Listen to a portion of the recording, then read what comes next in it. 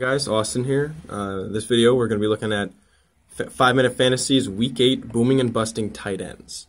My start of the week is either going to be Jared Cook if he plays for New Orleans, or Josh Hill. Last week Jared Cook did not play against Chicago, and Josh Hill ended up having a pretty good fantasy game.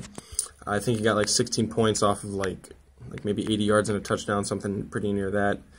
But again, going up against Arizona, you know how much I hate Arizona's tight end defense. They can't touch anything that those big-bodied guys across the middle do. So if Jared Cook plays, look to start him. If not, Josh Hill on a waiver wire.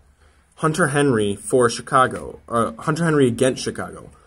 Hunter Henry is looking to be pretty much a replica of what Antonio Gates has been to Phillip Rivers for his entire career.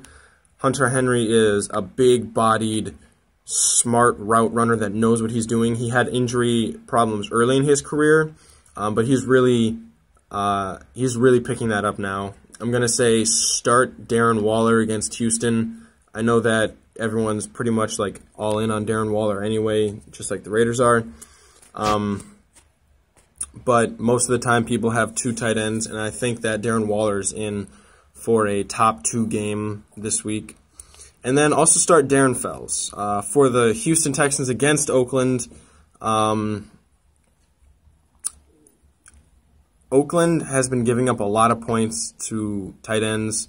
And I think that Darren Fells' newfound production with the Texans, he's kind of having a career resurgence. Look for him to have quite a few targets again this week in a game that could turn into a potential shootout with John Gruden and Deshaun Watson going head-to-head. Gonna say sit T.J. Hockenson. I don't think that T.J. Hockenson right now, he's probably the best rookie tight end to enter the NFL in a long time.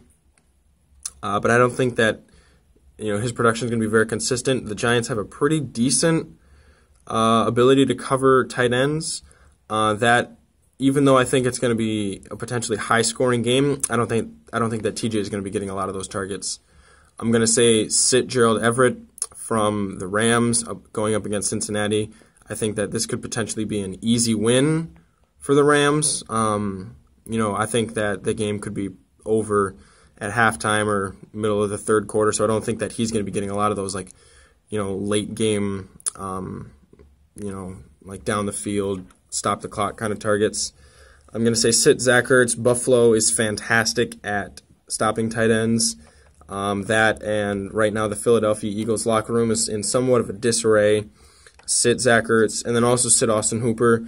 Even though Austin Hooper's been the #1 tight end in fantasy this year, he's on Atlanta. Atlanta just lost Mohamed Sanu to a trade. They don't have Matt Ryan, so now all of a sudden the top end guys like Julio Jones and Austin Hooper are going to get even more coverage put on them.